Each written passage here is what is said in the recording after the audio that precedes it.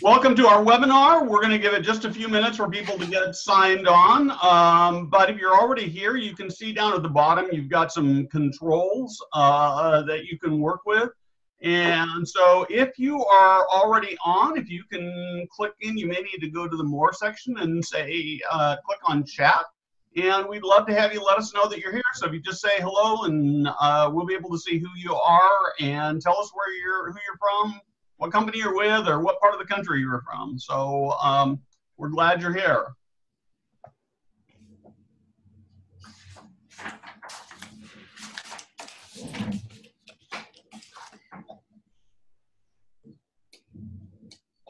Hey, Annette. Hey, Matt. Hey, Grayson. Hey, Kristen. Lots of my friends here. I'm glad to see you on. Deborah, Sharon, Kevin, we're still adding people. We're going to go just another minute. Melissa, Vicky, Scott, so glad you guys are all here.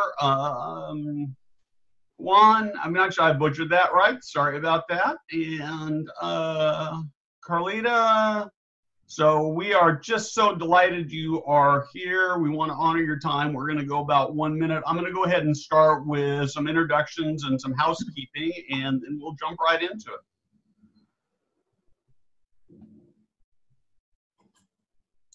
So the first, so let me actually tell you one piece of housekeeping I'm actually going to start with is you've got all of the presenters on the right-hand side, and you've got options to be able to shrink us and move us around. So most of you probably know who I am. I'm Steve Moran. I'm the founder of Senior Housing Forum. We're hosting this webinar today. I'm going to let Mike and Rebecca and Kim each introduce themselves as they are on the slide. So Mike, why don't we start with you? Hey everybody, my name is Mike Heisey. I'm a senior product manager at Caremerge. I have over 8 years of product management experience in the nutrition, fitness, and healthcare industry, and I look forward to talking with everyone today. Cool, thanks Mike. Rebecca? Well, good day all. My name is Rebecca Adelman. I have a law firm in the Mid-South. I reside in Memphis, Tennessee. I've been in senior housing, doing litigation defense for senior housing, and regulatory and other work in the space for nearly 30 years, and very happy to be here and be hosted by y'all, and look forward to discussing expectations management. Cool. And last and best, Kim? Thanks, Steve. I'm Kim Mead, Director of Engagement for Gardant Management Solutions, and I am speaking with about 29 years of recreation and long-term care experience. And I've spent the last 2.5 with Gardant Management Solutions. We have about 17.5 years of industry acclaimed operational history in developing and consulting for senior living, assisted living, and memory care communities.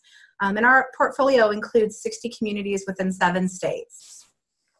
Cool. Thank you very much. So that takes care of that. We're going to do a little bit of housekeeping. We'll move to trends in technology, expectation management relative to families and residents, and then best practices, question and answer, and then we'll do a quick wrap up. So we are recording the webinar, and a link to that recording will be emailed out to you later today or tomorrow. We'll also take the slide deck, and it will be up on SlideShare, and we'll make that link to you as available as well. There's a section down at the bottom that says question and answer, so feel free to type your questions in there, and I'll be kind of managing those. We'll try to get to them if we can, and it's appropriate during the presentation. Some of them we may save, and sometimes we find we've got a question that we really can't answer online. In that case, we'll get back to you afterwards. There's also the chat option. I see we've got a couple more chats in there, so feel free to use that to communicate with us, the panelists, or you actually can be seen by everybody. The last thing is that you will get a post-webinar survey later today, and we just like to have your feedback on how we did so that we can get better. And of course, if you've got audio or video issues, we want to hear about that, and you can let us know in chat. And so with that, Mike, we're starting with you, right? Thank you, everybody. I'm Mike Heisey, with Caremerge, and Steve, can you go to the next slide. I'm going to give you a quick overview of Caremerge. So we are a healthcare technology company launched in 2012, and we are quickly approaching our 7th year in the senior housing industry. We have over 390 client locations all over the United States. We were started with strong investment with some of the best and brightest in the senior living community, and have a great support system. And we're headquartered in Chicago, right in the middle of the country, and our team is always out from coast to coast, meeting with clients and continually improving processes. Great. And I would add they have a great office if you ever get a chance to visit. It's a pretty cool office. Thanks, Steve. So kind of want to talk about the evolution of communication. So, when we go back to the basics, you think about phone calls and mail with, resident families. The delay, messages can get lost. Think about the time that it would take to take a photo, develop it, put it in the mail, send it out. Then we come upon the age of email. And there's, pluses and minuses to this. So your email inbox can get filled up. You can overlook messages. You take a picture on your phone and you have to transfer it or email it yourself to the computer and then send an email to family members. And this could take time away from actually spending time with residents. So now we're in the age of apps, right? There's almost an app for everything. And you have the ability to communicate real time, send photos, videos, documents, directly between staff and family members. And that really creates this on-demand communication and peace of mind for family members when they can see in real time, how's their loved one doing? And now, in the next step, which everyone in the industry is just getting their feet wet with, is voice technology. So now, how apps can work very well for staff and family members. We have loved ones in the active aging community that maybe don't want to use a computer or a phone, or are vision impaired and can't see the screen. And we have all these innovations coming out in voice technology that enable communication with family members, with staff, work orders, and everything in between. So the evolution of communication has given great opportunity to create better bonds with your residents and your family members. So just to give an overview of Caremerge, part of our business is engagement. So we have an engagement platform on web and mobile for staff, and it goes everything from patient records to taking attendance and messaging family members. We do have an iOS and Android app for family members that can see a resident's calendar, communicate with staff, and just check on appointments, just to see a status, how their loved one's doing, and then community engagement. And this is where kind of the forefront of technology comes in. Besides the desktop and mobile version, we're also working on voice technology with residents that can check events in their area, put in work orders, and a lot of other things on the way. So this is kind of how Caremerge connects the dots of communication. And we are also looking forward to the conversation of how this communication with family can increase engagement. Terrific.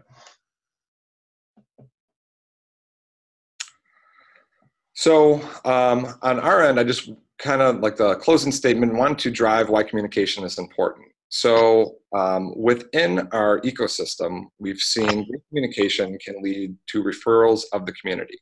So I'm a family member, I'm getting great updates from staff, and then I go and I'm on Facebook, I'm on social media, I'm talking about how great I feel that someone is taking care of my loved one.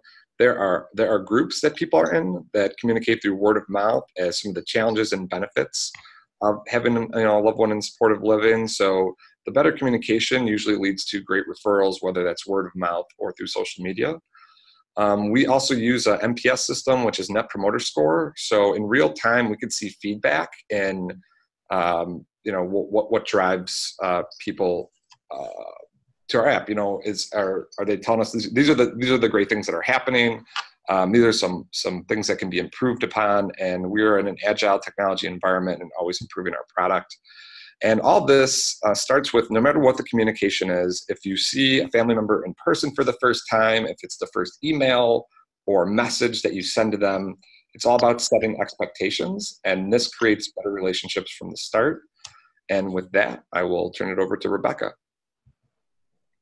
Thank you so much, Mike. Go to the next slide, please. And let's go one more. My goal today is to provide kind of an overview of what a robust expectations management program can look like as part of a larger as part of a larger risk management component of your community, and also to discuss some of the defense strategies we used and risk management techniques that we use that includes expectations management. And for a fuller understanding of that aspect of defense strategies and risk mitigation and litigation, I kind of wanted to share with you a little bit of my experience and what we're seeing in the industry as to some of the claims in senior housing, and particularly in assisted care living facilities and assisted living. And so you can get a kind of a larger appreciation of how the importance of expectations management in your risk management program, as well as how it can be a litigation risk mitigator. So one of the questions that I'm often asked is, why is senior housing, and specifically why is assisted living, a target in the industry for plaintiffs' attorneys?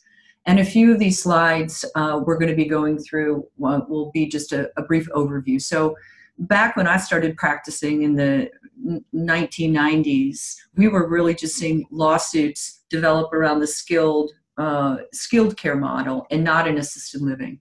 But assisted living now is kind of the long-term care option of choice for aging in place, for resident choices, for dignity, and for privacy issues.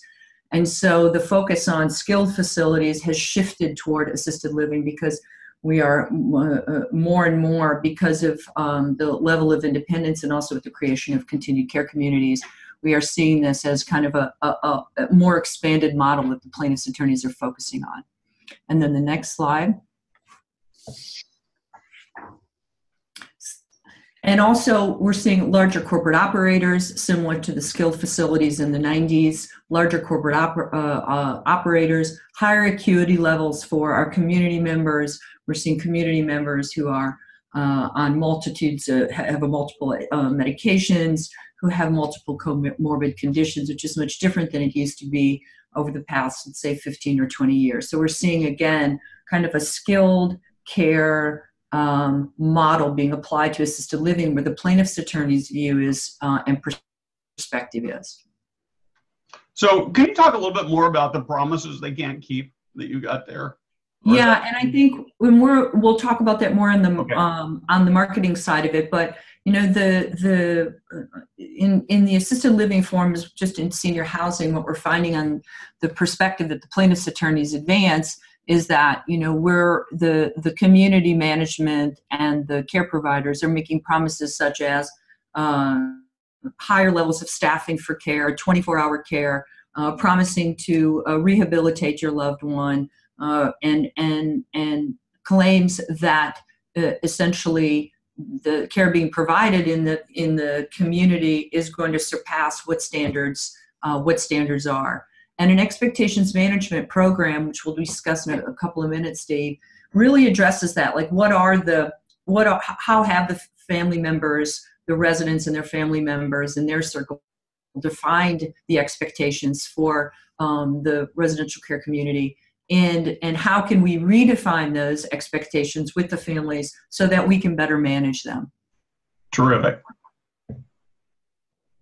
And also, the long-term care, the understanding that plaintiffs' attorneys have in long-term care is very specific. There is now industry data not only in the skilled area, but industry data now with surveys for regulations for assisted living. We're getting more and more information available to the public and available to plaintiffs' attorneys so that they have some more information that they're using against our industry. And the damages are more severe in assisted living because you customarily have residents who are more mobile, who have longer life expectancy than you do in skilled if there is a fall leading to immobility, for example, or if there is a development of a pressure sore or some other condition that has a larger impact on damages than it would necessarily in the skilled setting. Again, I don't want to spend too much time on this, but the assisted living kind of in its current form is very similar to what the skilled facilities kind of the model in the early 1990s. For many years, assisted livings facilities were not involved in litigation, so it was an untouched industry. And again, resident needs are higher. We're seeing more. We're seeing end of life and end of life care at the site of assisted living, where many years ago that was in the skilled setting. So all of these factors contribute to an increased litigation risk for assisted living. So again, I'll run through this quite quickly, but the theories of and the importance of this is these theories of liability that we see in lawsuits against assisted living are areas where we want to address in expectations management. And so there is an intersection between these theories and how we are fully disclosing information during the admissions process and during the whole continuum of care to address these potential risk issues. You see theories of common law negligence. There was a duty, there was a breach of that duty by the care providers, and then there were damages that resulted from them. You see claims of wrongful death. We now see violations of Consumer Protection Act, breach of contract, for example, the admissions agreement, violations of residents' rights, focusing on staff and administration claims, negligent hiring and retention of staff, and then violation of state regulations. So those are some of the theories that we see in assisted living lawsuits. And these are the types of claims. So these are the types of injuries and certain particular characteristics of claims: falls, physical abuse, and mental abuse, corporate negligence. For example, corporations making decisions about budgets that may impact staffing or impact supplies that have a negative impact on care, elopement and wandering, changes in condition, for example, residents who are not properly transferred when a community can no longer provide for the needs of the residents, so improper placement, and then also improper transfer. Failure to supervise the resident is another one of the common claims that we see. And there are a few more here, Steve, I think on the next slide. Inconsistent, incomplete, or erroneous information contained in records, improper placement of resident during the resident's admission, and we've discussed that.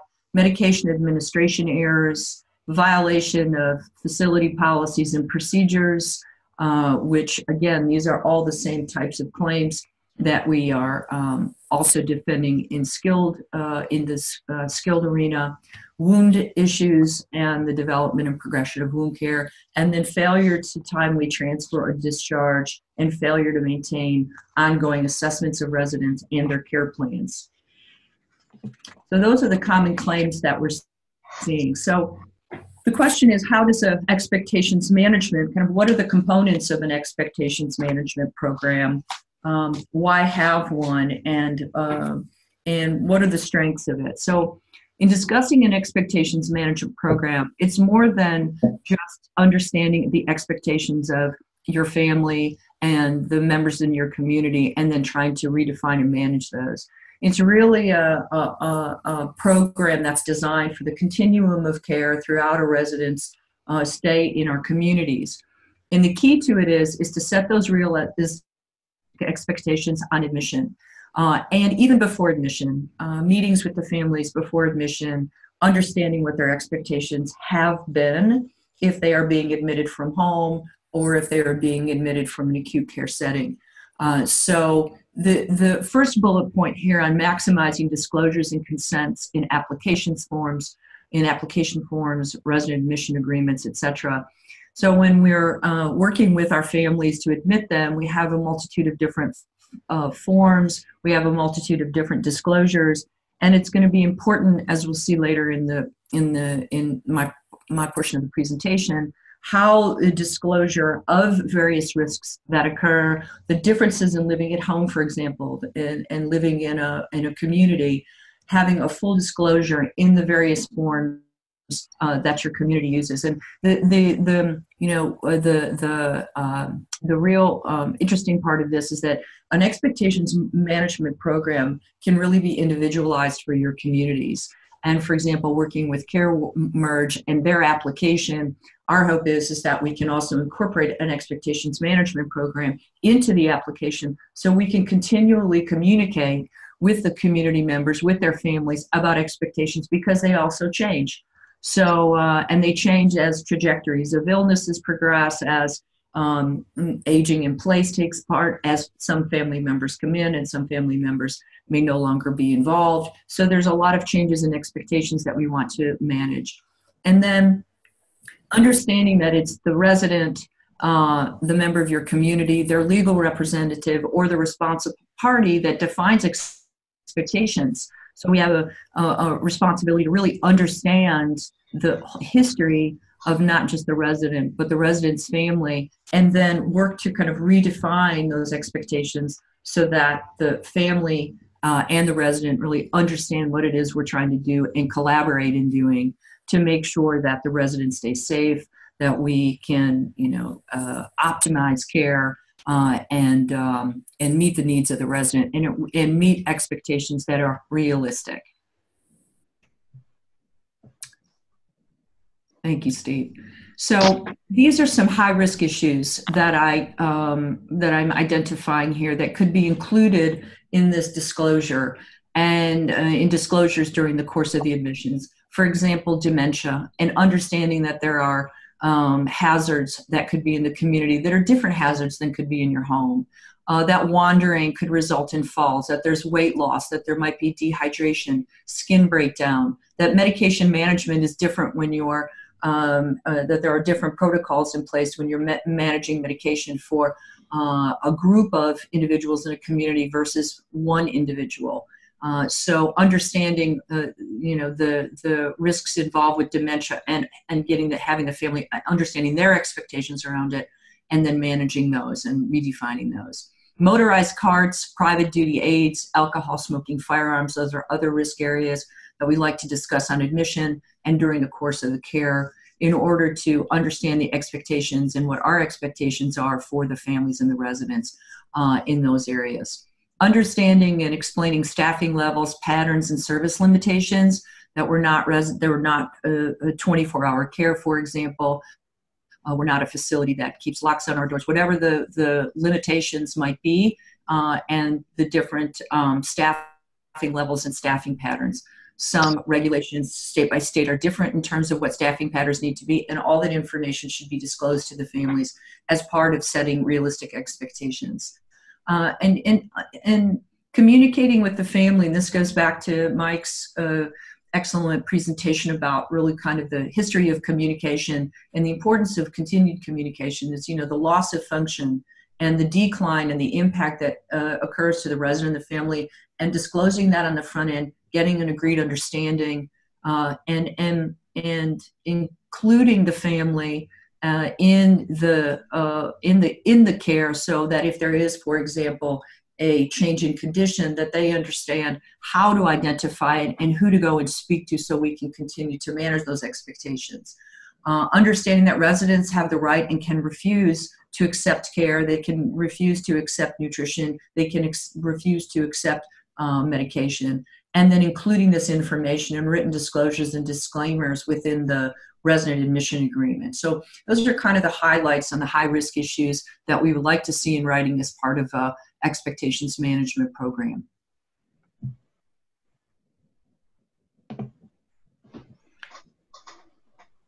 And then, again, this is a bit of an expansion, understanding that that there's a balance of risks, and there's a quality of life and an independence that our residents want and that our families want for them.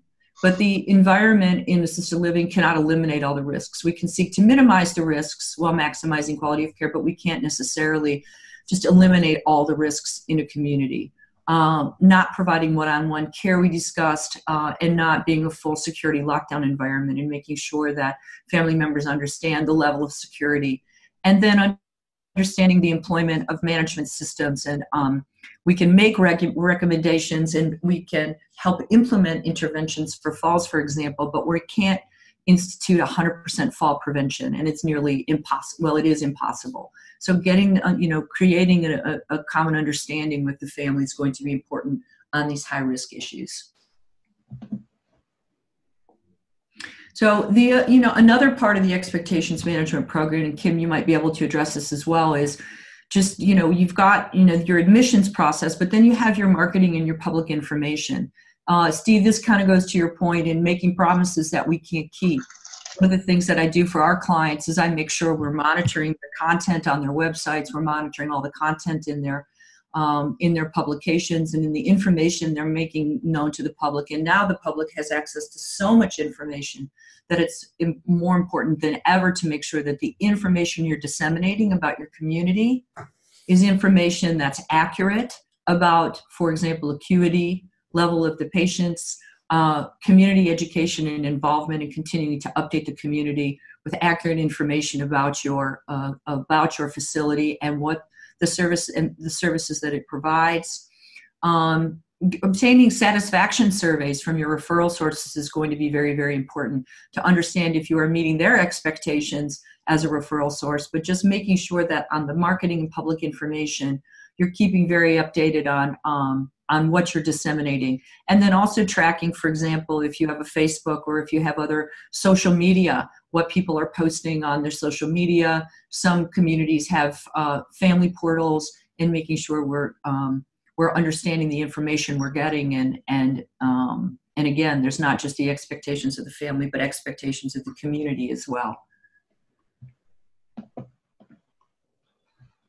So in the admissions process, just briefly, if you were going to institute an expectations management program, my recommendation is to start here in the admissions process.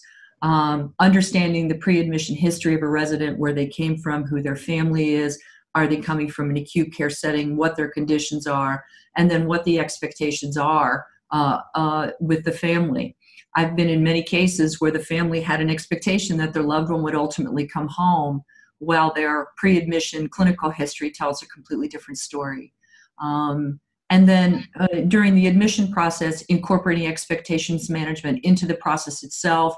The process itself is a very emotional process for so many who are admitting their loved ones to a new community and who are changing the lifestyles of really everyone involved in the family ecosystem. So understanding that process and gathering as much information as you can during the process about who the family is. And again, this kind of goes into the family dynamics and understanding how they arrived at the process. All this information is going to be critical to understand their expectations, spoken and unspoken, disclosed and undisclosed, so we can better define them and try and meet those expectations. Understanding clearly the resident's diagnosis so that we can come to an understanding about the trajectory of those illnesses. Residents with dementia, we know, and Alzheimer's can progress to the point of losing appetites, and there impacts the nutrition issues, and it impacts the physical condition of the resident. Understanding those diagnoses clearly and explaining them to the family. And then understanding what the advanced directives are, because the advanced directives are a real insight into family expectations. Do not resuscitate versus full codes kind of gives you an insight into where the family may be putting their expectations in terms of the end of life and end of life care and expectations of their loved one.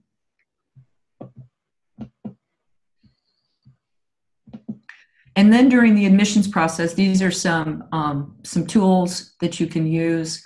We have videos, and we have an admission agreement that includes expectations management language, which I can share with you after the program. Steve, we can get together and I can offer some of that information to folks who are attending and who would like it, kind of what an expectations management admissions agreement, incorporating the admissions agreement might look like. You can show a video to the family about these various areas of risk and get their understanding, and have them execute a disclaimer about limitations, for example, a service disclaimer, so they understand what the community they've represented to us, that they understand what the limitations are and what the expectations are. During the admissions process, involving as many family members as possible, and then during the course of the care, even after the admissions process, to make sure family stays involved and accountable also for their loved one. Identifying staffing levels, again, during the admissions process, being very clear about staffing levels, different staffing patterns, what the regulations require for staffing. Someone's expectations about, having caregivers on the floor all the time is different than what we actually are required to do, or what the level of care is needed in the community based on what the acuity is of the residents. And then these common care issues, again, to address these on the front end: weight loss that occurs in the senior housing communities, falls or no restraint facilities, skin breakdown, pain management, these common clinical issues that arise that have attendant risks associated with them, and coming to common understanding with families and with the residents about these, so we can manage those expectations, set those expectations realistically, and then manage those. So Rebecca, I've got maybe this is even a weird question, but we see more and more in the police departments, they're using body cams and recorders to record interactions. Do you have any thoughts about whether it would make sense to record either with video or audio sort of the admission process, because there's a lot of talking that goes on that has the potential to either help or hurt if you ever had a litigation problem? Yeah, I mean, I think that there are some strengths to that, and then some weaknesses. I think, in this case of full disclosure, I don't think we can do that without disclosing, of course, to the family that we're recording them, which then I think puts kind of a chilling effect on the process in some ways, which I think could be helpful to us if we're saying what we want to say and we are disclosing the information we want to close. But I think that it might create what we want to do is create an environment of trust. And what we want to do is create an environment where we start to cultivate a relationship with the resident and the family, particularly because it's such an emotional time. Now, on the standpoint of, is it a good idea? It probably is always a good idea to, make sure that the good things that we're doing are recorded so we can refer to them later. However, I think with a robust expectations management program in writing, I think we can accomplish kind of the same goals. If you've got, for example, we have a video and we can design videos. We design videos for our clients that are specific to their communities, but we can put this information ourselves in a video, invite the family to watch it, and have them sign that they watched it and they understand, which kind of is a more passive way of maybe doing the same thing, as opposed to inviting them to have to, make verbal representations or something like that. I think it might have an effect on our initial relationship with them. Does that answer your question? Yeah, it does. And I have one more question that came in from the audience, and it reads like this: if a family member shared a DNR, refusal to eat, etc., as a codicil, but wants to keep it private, how does the adult child deal with this relative to family regulations? And so I did actually ask for a little bit of clarification on that. And I think what the question is, and I assume that you're listening, and so if I still got it right, maybe you can come into either chat or add to it.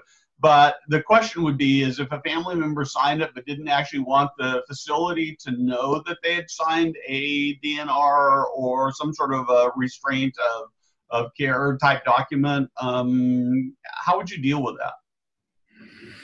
So I just want to make sure I understand, and I probably should make a disclaimer that I can't give any legal advice, right? Right, that's right. But y'all can call me later, and so I can get some more information. However, as I understand it, this resident's family member would be the person who's legally authorized, for example, to execute a DNR for the resident. We'd assume that first, that this is a legal document and an enforceable DNR signed by the appropriate person with authority, with the power to do that and make healthcare decisions.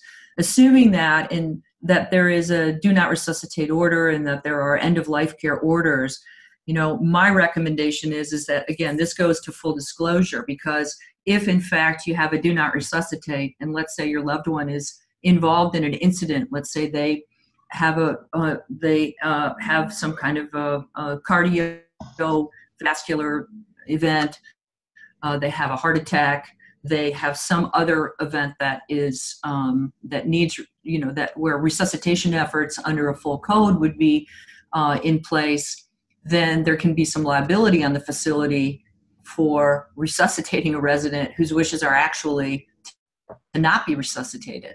So from the community standpoint, making sure, like our checklist, for example, in the admissions is there a DNR? If there's not a DNR, we have a DNR completed right then and there, either by the resident if they're competent or by the legally authorized person. But if there is a DNR and we're unaware of it, I guess does that answer the question? Yeah. I mean, to me, I think the question really is if there's a DNR, or if a family has a DNR, do they have a right to not disclose that to the community?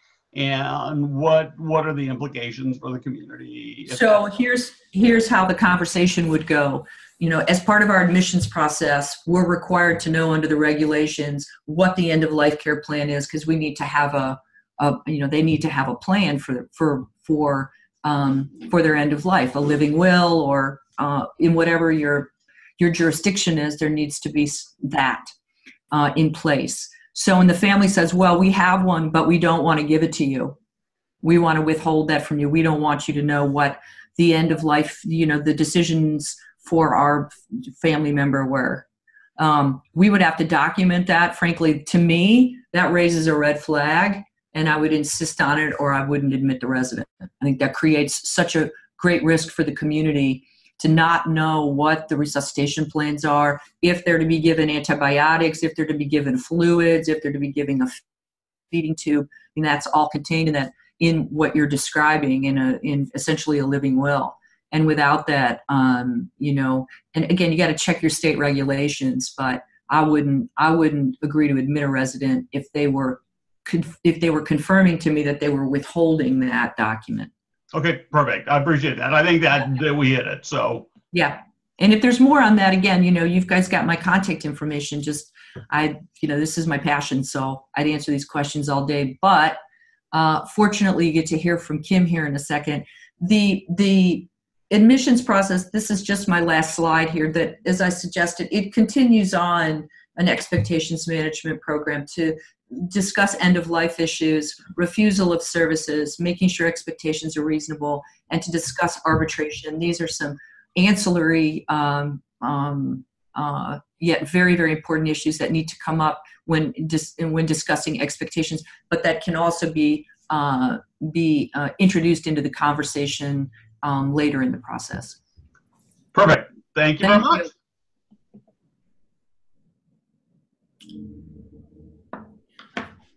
Thank you, Steve. And I will be talking about the best practices for family engagement and how we really roll this out at Gardant Management Solutions communities.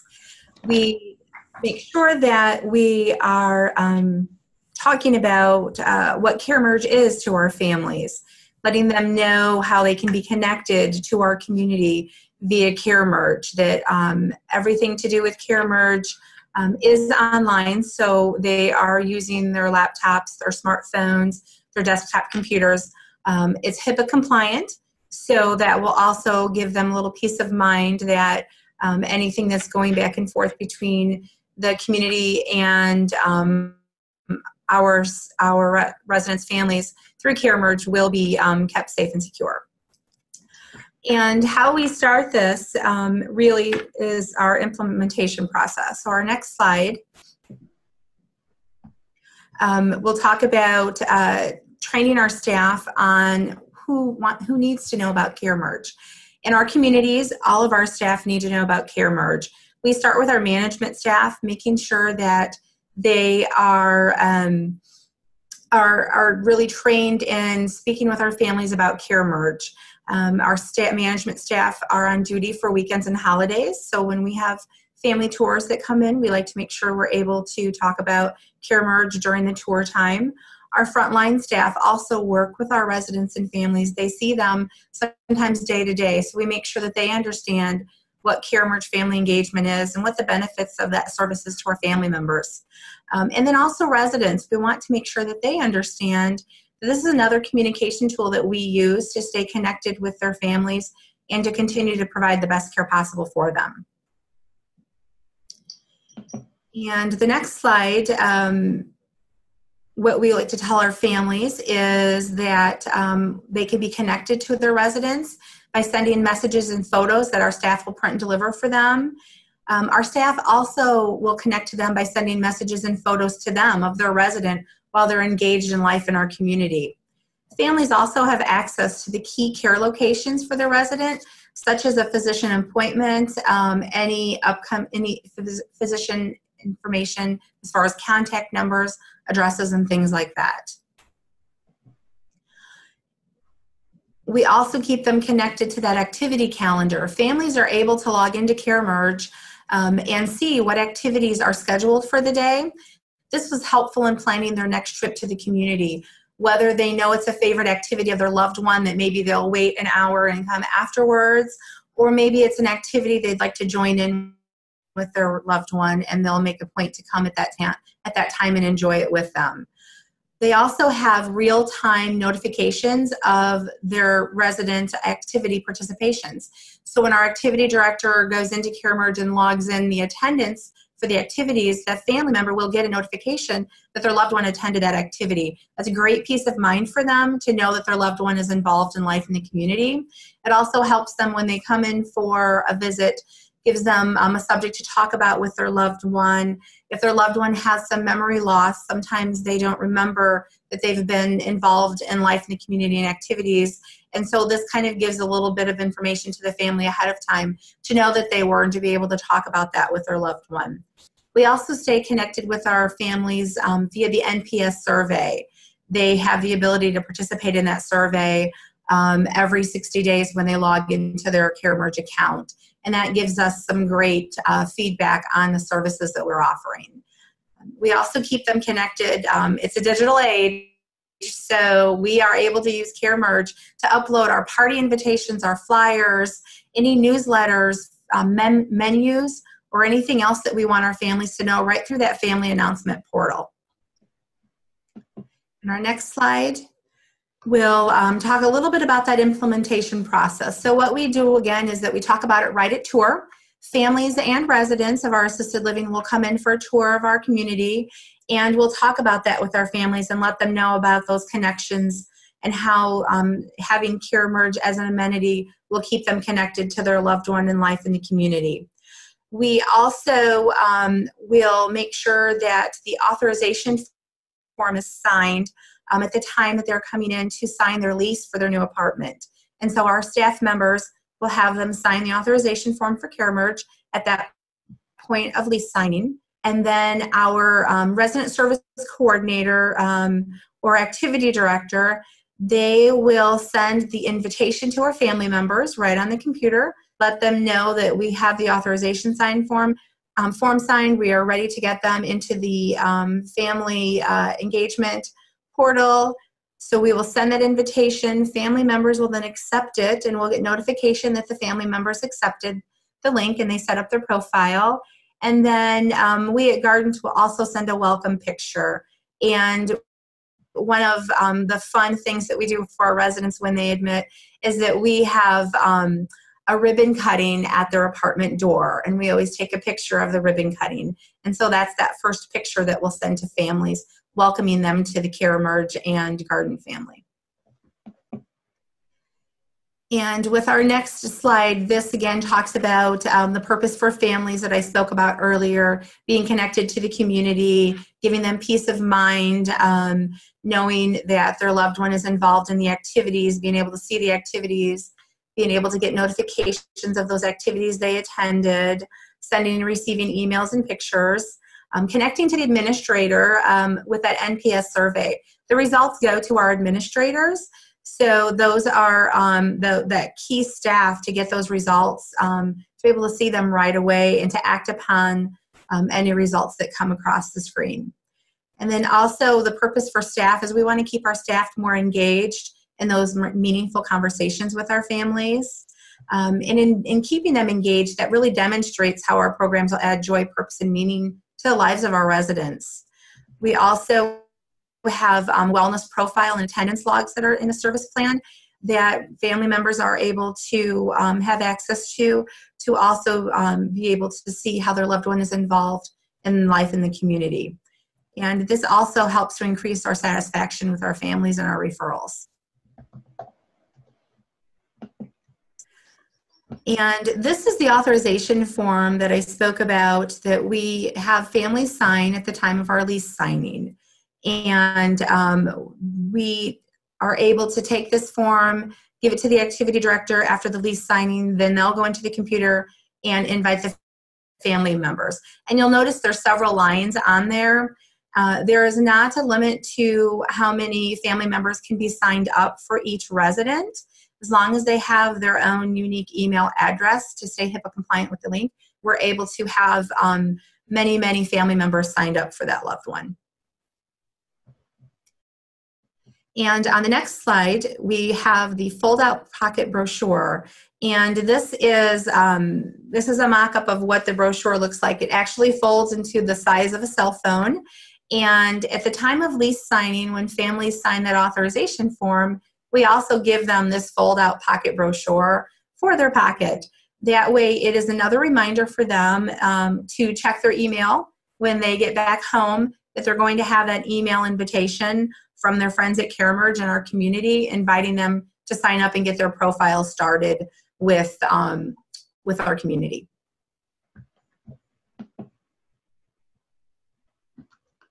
The NPS survey that I spoke about earlier, this is a little information about that survey. The Net Promoter Score is one question that's asked of those authorized contacts. And the question is, how likely are you to recommend the community to your friends and or colleagues? They're able to rate us from 0 to 10. They can also add a narrative to that. We ask that the survey comes on every 60 days. A family member, once they take it, it would not pre-populate again for 60 days. They are able to skip it if they don't have time at the moment they really log into Caremerge. And if they opt to skip it, then it will come back the next time they log in. And if they opt to skip it again, then it wouldn't come back for 60 days. We want their information and feedback, but we also don't want to bother them often every time they sign in. So that's why we put it on as a 60-day pre-population. This instant feedback is really important for our community. Yes, Steve? Kim, can I ask you a couple questions here? So you've been doing this for a while, and can you give us any feedback in terms of just kind of what you've learned in this process, and have you actually seen an improvement in your Net Promoter Score because you've been doing this? We have seen an increase also in our number of families signing up for Caremerge, because we changed the process in which we spoke about Caremerge to our families and residents. So we really looked at the process of how we rolled it out, and that is where we tweaked it into talking about it at tour time and making sure that we are signing the proper paperwork during the lease when our families are there with our residents. A lot of times our seniors do not know the email addresses of their family members. And so in looking at the process where we were asking residents, we knew we needed to change it and ask family members because they have their email addresses. So that really saw our numbers increase from our family engagement pretty largely to how many people are signing up and being more engaged in our communities. We looked at that a couple years ago and thought, I think we're asking the wrong people. So we really changed it to that tour with the families at least signing. And then for the NPS survey, we are seeing our scores come in and they have improved. What I like about that is that we get to see those surveys more often than what Gardant does with their annual surveys for families and residents. So we're giving them more opportunities to give us feedback. And then that's going right to our administrator, who families usually want. They want the administrator to know, hey, I have a compliment, or hey, I have a quick concern. That's the person they want to go to. So knowing that it's going right to that administrator's desk is a peace of mind for our family members. And that has helped us a lot in our scores as well. So if I were a family member and I had the Caremerge family app or had access to the portal, how often am I going to sort of typically get updates? You will get updates every time the activity director puts in an attendance for an activity. There's going to be a notification that, hey, your loved one attended maybe 5 activities that day or 4 that day. So there'll be 4 or 5 notifications for every activity that went on. And then anytime the activity director will send a message or a photo to the family member, there'll be something there. Okay, terrific. Yeah, and there's always contact in the calendar. It's always there. They're able to look at that at any time. Perfect. Thank you. You're welcome. So the rest of this really just talks about the scores. The 0 to 6 are detractors, and someone who wasn't highly likely to recommend us. 7 to 8 are the passive responders, and they're kind of the middle of the road, not sure one way or the other. And 9 to 10, those are our promoters. They're highly likely to recommend us to their friends and colleagues. And so when those scores come in, we like to follow up with them to refer them to marketing and find out if they'll do a Google review for us, a testimonial or something like that. Okay, perfect. And the next slide will talk about that data collection. Where do we find that? This just gives you a quick tutorial when you go into Caremerge, how to find that report on the back side of it. So as a company, we're looking at that report. That's where we would go to find our survey results. Great. Questions, comments? Well, actually, a couple of great questions. So, how does using Caremerge impact the attendance at activities? Are you finding that it increases activities, or something else, or not changing? I have seen a couple different things. It's kind of funny that you asked that, Steve. I have had activity directors tell me, our resident, she told me that she definitely didn't want to miss bingo today, even though she was a little tired, because her daughter said, I saw it on the calendar, it's one of your favorites, and I noticed you didn't go last week, Mom, so I really want you to go. So I thought that was kind of interesting that the family kind of used that a little bit as a motivator, that, we really want you to be involved, and we see if you are or if you aren't.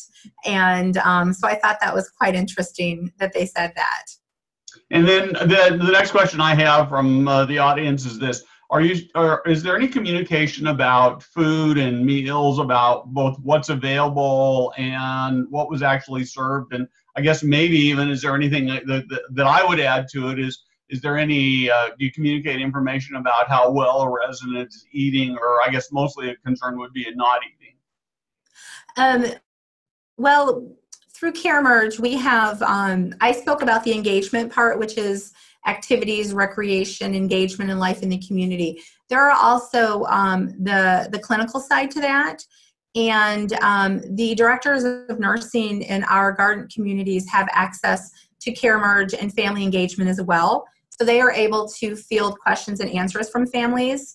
And if families have a question or concern, I have seen the emails that will go to them asking about it. And then the director of nursing will usually pick up the phone and call the families and talk with them about any concern that they may have. So that's one way that we can use the clinical side to kind of help with that. And also, we do have several communities that put their menus right in Caremerge. So what they do is their weekly menus, they send them out as a document in family announcements, so families can see what the menus are for the week. Great. So another question for you is, can Caremerge be used for staff members to communicate to each other, or where that communication wouldn't be visible to family members? And so this would be just sort of, I need some help with this, or are you having a problem with Mr. Smith today, kinds of things that you wouldn't want family to see, but would make it easy to communicate with other staff members in the community? Well, we do have on the clinical side, there are places for notes, for the medical notes and charting for nurses. And then if there's anything more, any verbal, I'm having trouble here or there, that's not part of the clinical chart, and that wouldn't be considered part of the clinical chart, then our nursing staff would just communicate with each other outside of that. The clinical part is really assessments, clinical information of the resident. Okay, and this is actually a great question. So how are you actually using Alexa or other voice technologies? And this may be a Caremerge question. Yeah, I was just going to say, I think that's a Caremerge question. For you? Yes. Yeah, so that is a great question. So right now we're focused on voice technology in resident engagement. So I could say, you know, Alexa, what's on the schedule for today? And Alexa will tell me all the events going on in my community. We're working on integration for work orders. So Alexa, my cabinet's broken, submit a work order, and being able to do these things with the power of voice technology. Even things as simple as Alexa is the mail-in, right? So I don't want to go all the way down to the front desk or the mailbox if the mail's not in yet, and I can get an alert and all the other, you know, features of Alexa compared with Caremerge, which is set a reminder so I take my medication at 5 o'clock, or how's the weather? Alexa, play music, and we've seen the combination of, you know, our specific communication platform combined with general what Alexa does is a great great combination.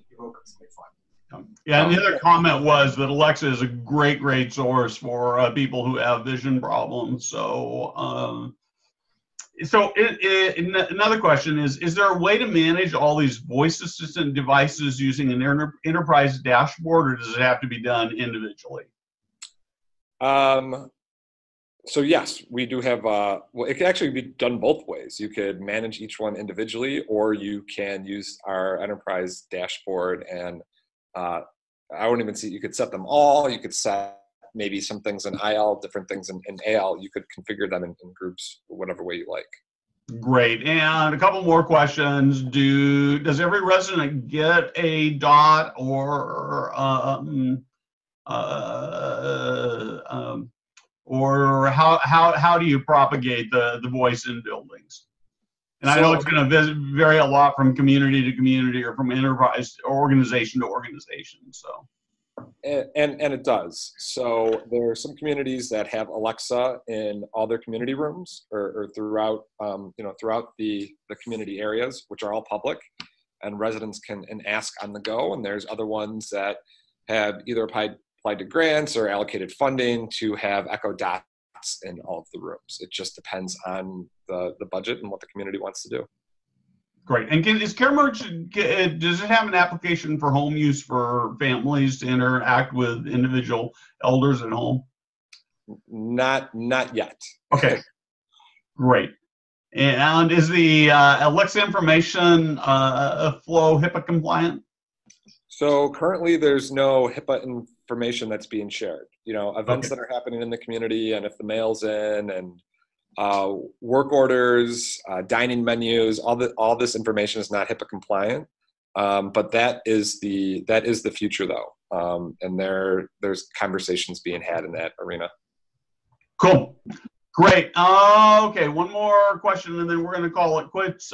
We'd be glad to do this offline, but how difficult was it for caregiver staff to learn the Caremerge system? How much time doing training? I can answer that if you like. I spend about 2 hours at onboarding of new employees, going over the different aspects of Caremerge, how to put in your activity calendar, how to edit events, how to pre-populate them. So if you have bingo every Friday at 2 o'clock, you only have to type it once and it'll pre-populate for every Friday at 2 o'clock until you tell it not to. So about 2 hours is what I spend in training them on how to do that, how to download it, how to print it out, how to put in your attendance. how to find your NPS survey. I feel it's very user-friendly, and I have staff who have been in the field for a long time, and I have brand new staff who haven't been in the field for very long, and I don't have too many questions or problems with it. They're able to really navigate it well. And I think the beauty of Caremerge from a corporate point of view is that if I have a staff member who's stuck or I need to do a training, I can log on remotely from my computer and see what they're seeing on their screen and walk them through any tasks. And that's really helpful. Cool. Great. So with that, we're actually over time, and we're right at 11 o'clock. And so I want to thank each of the panelists for your conversation. Mike, or Kim, Rebecca, any one last word before we finish up? Really informative. I'm looking forward to introducing Caremerge to a lot of my clients. Appreciate that, Kim, Mike, Steve. Great. Thank you very much. Thank you for attending, and you'll get some emails with links to the webinar and a survey. And again, we'd really appreciate it if you take the survey, and that will help us improve on the next webinar we're doing. So have a great rest of your day and a great week, and thank you very much.